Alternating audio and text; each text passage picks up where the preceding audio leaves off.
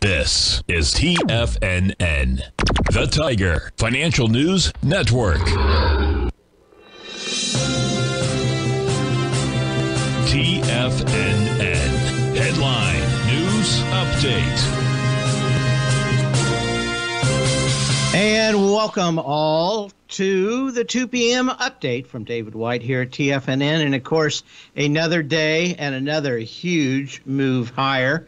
At the moment, we're about 2.75% higher in the S&P, 3% on the NASDAQ. It just doesn't quit. I had a lot of people short right at the close yesterday. And, of course, they're going to cover, I think, probably into the end of the day. We've got fund buying. We've got a few other things that are mildly bullish in the market.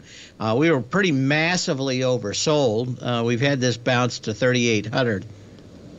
And we discussed on the show just how light the volume was compared to previous lows that we had in this 36 test. But that's kind of it at the moment.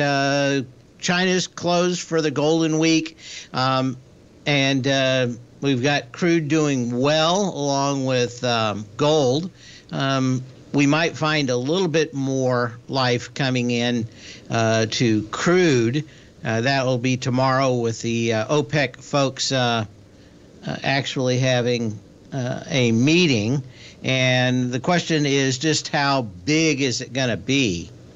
That is the cut to production from them. When we talk about how light the volume was on the retests of 36, of course, what we really want to do is start taking a look and seeing what do we have for volume today.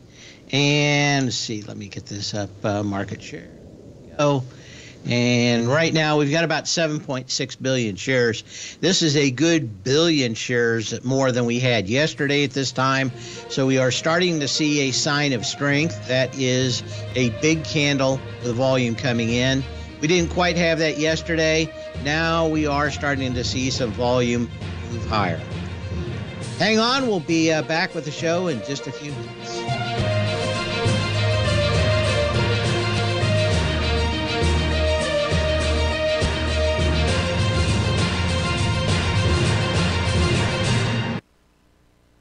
The reality is that navigating financial markets can be risky.